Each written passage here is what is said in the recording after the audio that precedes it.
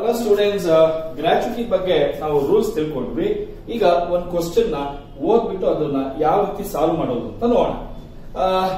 Students, ಈ ವಿಡಿಯೋನ ಮಾಡೋದಕ್ಕೆ ಮುಂಚೆ ಅಥವಾ ಈ ಪ್ರಾಬ್ಲಮ್ ನ ಓದಿ ಸಾಲ್ವ್ ಮಾಡೋದಕ್ಕೆ ಮುಂಚೆ ನಮ್ಮ ಸ್ನೇಹಿತರೊಬ್ರು ಓಕೆನಾ, ನಮ್ಮ ಎಲ್ಲಾ ವಿದ್ಯಾರ್ಥಿಗಳಿಗೋಸ್ಕರ ಕೆಲಸಗಳು ಬೇಕು ಅಂತ ಹೇಳ್ತಕ್ಕಂಥವ್ರಿಗೆ ಯಾವ್ಯಾವ ಕಡೆ ಕೆಲಸ ಖಾಲಿ ಇದೆ, ಮತ್ತೆ ಗವರ್ಮೆಂಟ್ ಜಾಬ್ಸ್, ಪ್ರೈವೇಟ್ ಜಾಬ್ಸ್ ಎಲ್ಲೆಲ್ಲಿ ಖಾಲಿ ಇದೆ ಅಂತ ಒಂದು ಚಾನಲ್ ಅನ್ನು ಓಪನ್ ಮಾಡಿದ್ದಾರೆ, ಯೂಟ್ಯೂಬ್ ಚಾನಲ್ ಅನ್ನ.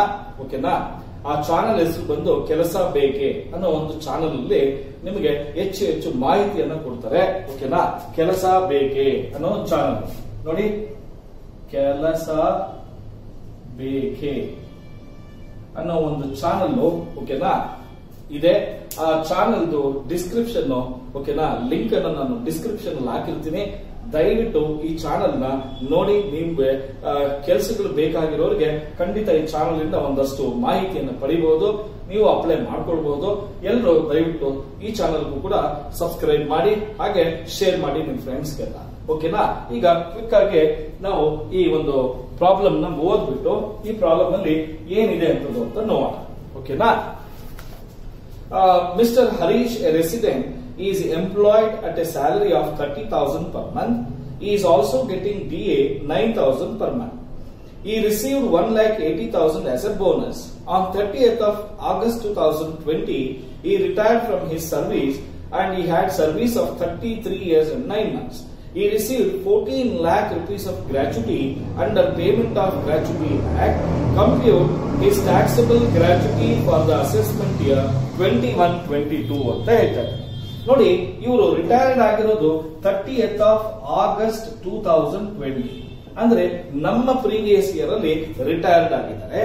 ಇವ್ರಿಗೆ ಒಟ್ಟು 14 lakh rupees ಅಷ್ಟು ಗ್ರಾಚ್ಯುಟಿ ಬಂದಿದೆ. ಇವರು payment of gratuity act of 1972 ನಲ್ಲಿ ಆಗಿರೋದ್ರಿಂದ ಈ ಎಂಪ್ಲಾಯಿ ಏನಾಗ್ತಾರೆ, covered under payment of gratuity act of 1972 ಬರ್ತಾರೆ. ಟೋಟಲ್ ಆಗಿ 14 lakh rupees ಅಷ್ಟು ಏನ್ ಪಡಿತಾ ಇದ್ದಾರೆ, ಗ್ರಾಚ್ಯುಟಿ ರಿಸೀವ್ ಮಾಡ್ತಾ ಇದ್ದಾರೆ.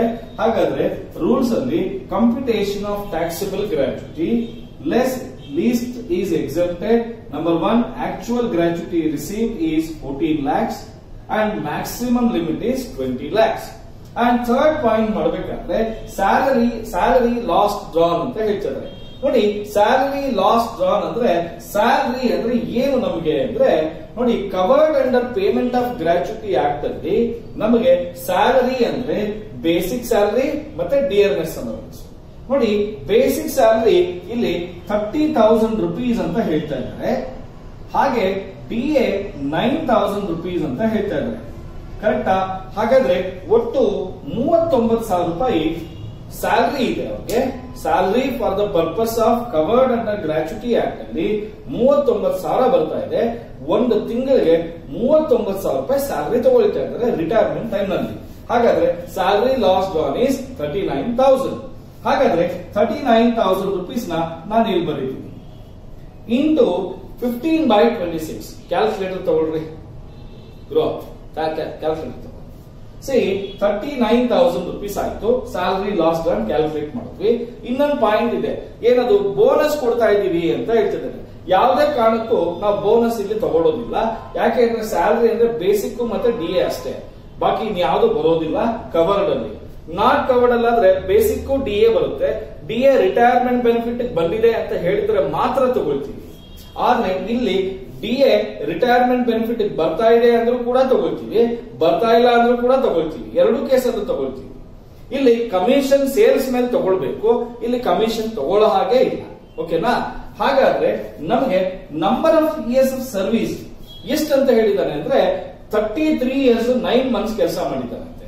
ನೋಡಿ, ಕವರ್ಡ್ ಅಲ್ಲಾದ್ರೆ ನಿಮಗೆ 33 years plus more than R equals to 6 months.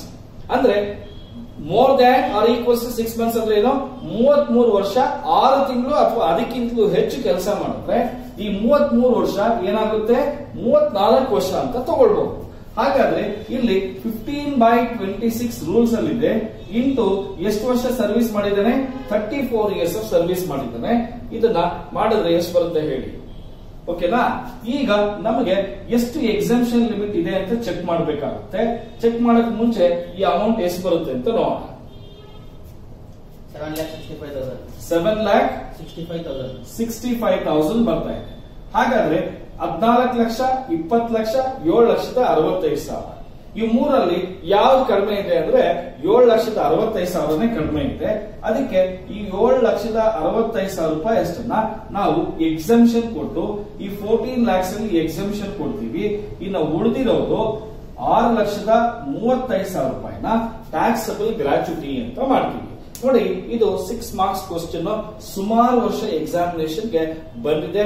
ದಯವಿಟ್ಟು ಕಲ್ತ್ಕೊಡಿ. ಓಕೆನಾ. Thank you so much. ಏನಾದ್ರು ಡೌಟ್ ಇದ್ರೆ ನೀವು ಕಮೆಂಟ್ ಬಾಕ್ಸ್ ಅಲ್ಲಿ ಹಾಕಿ.